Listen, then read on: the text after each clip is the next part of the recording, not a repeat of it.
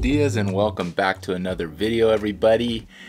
So the last time I was in Joshua Tree, I had a little problem with this Olympus OM1. Turns out I couldn't advance the advance lever on this film camera, so I have to get in here and take it apart a little bit and see what I can do to try to fix this. So what we're gonna do is we're gonna take a little screwdriver. Now they recommend using, who's they? The interwebs.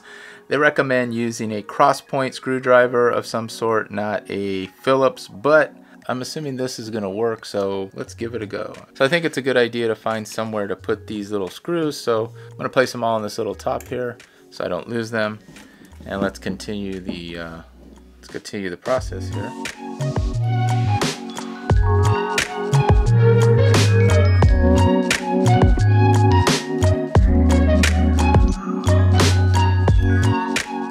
There's 4 screws on the bottom of this camera that I found.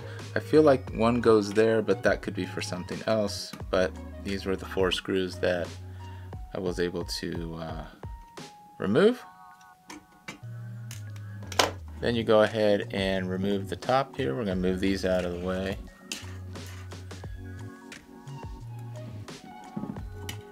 And voila, this is the inner workings of an Olympus OM1. The problem lies right here in the idler gear, and its notches need to line up with the cam stack, which is this little mechanism right here, and it's out of sync. So what we're going to do is we're going to remove this idler gear. Underneath the idler gear there is a spring. Now the spring could be bad or disformed, so if it's disformed, it's weak and it doesn't allow the mechanism to move through, or your advance lever to advance the actual film. So what we're going to do is carefully remove this screw right here, and do it very carefully not to mess it up. And as I actually removed it, I could see a little bit the inner workings and the mechanism turn. So we definitely need to keep an eye on that. So let's go ahead and put that guy in the tray. And what we can do is carefully remove the idler gear. Should pop off here, but you need to be super careful because I've never been into one of these film cameras before. So you can see now this is moving freely. In fact, the advance lever is right here, and as I pull it, I can kind of see the gears moving slightly. So there's something wrong there. So I'm carefully remove this idler gear. In fact, let me get a different tool.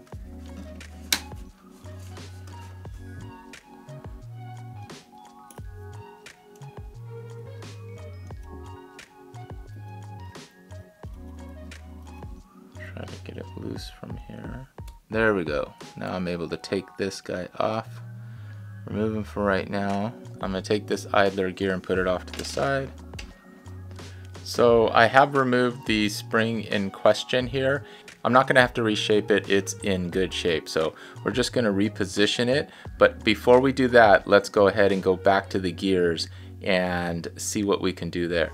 So what ends up happening is this cam stack gets out of position and needs to be put in position so that the idler gear notches fit around, or at least in the area of this cam stack, so it all moves in unison. It's important that this rubber piece here is against this lever stop, and so we're going to put the idler gear back on here, but before we do, we need to reposition the spring around here, and so it goes through this little notch here on this screw. So as you can see, as I advance the lever arm, you can kind of see the mechanism work, and it was not working because they were out of alignment. So what we want to do is we want to take this notched portion, or these little notched out areas, and place those where the 2 nodules are here on the cam stock, and put this bigger piece here right inside of this area right there. So let's go ahead and do that. Before I do that, lest I forget the spring. So the spring's in pretty good shape, so that is good news. I just have to gently get it back in this area here.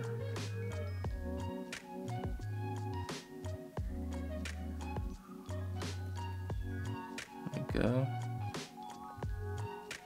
Okay, it's sitting right. It's in the hook. So now we'll go ahead and place this little guy right.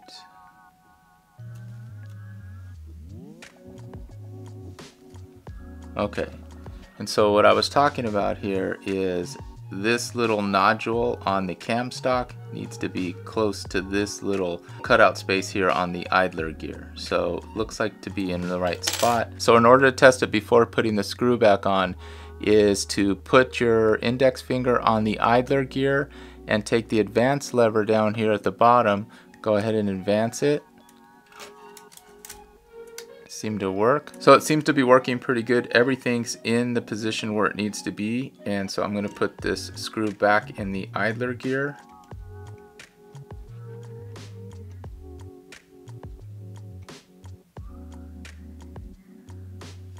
Okay, now I'm going to go ahead and advance it. Now that the screw's in, everything should work just fine. Yep. So last thing to do is to go ahead and place the cover back on the bottom here. So again, I had 4 screws. Again, ever so gently on the screws. You don't want to overturn them. Just get them nice and taut.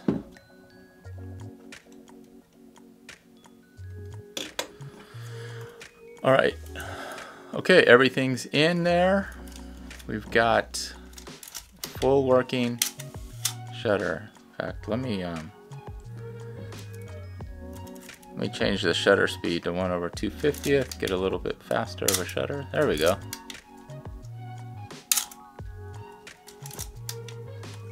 Selfie. Okay. I don't even know what to say. I guess I should say that if you were ever leery about taking apart, especially a film camera that isn't necessarily working and is not over the top expensive, you can also get it for under $100 in many instances, and just don't be afraid to get in there and try to fix it yourself. Again, it was just that idler gear that was stuck and out of place with that cam stock gear, and together they need to work in unison, and I'm just pumped. So subscribe if you're not subscribed. Give me a like if you liked any part of this video. Leave me a comment down below. I would love to chat with you. We're marching to 600 subs. I'd love you to join the Buenos Dias Imagery family. Hey, thanks so much for watching. Until the next one, peace.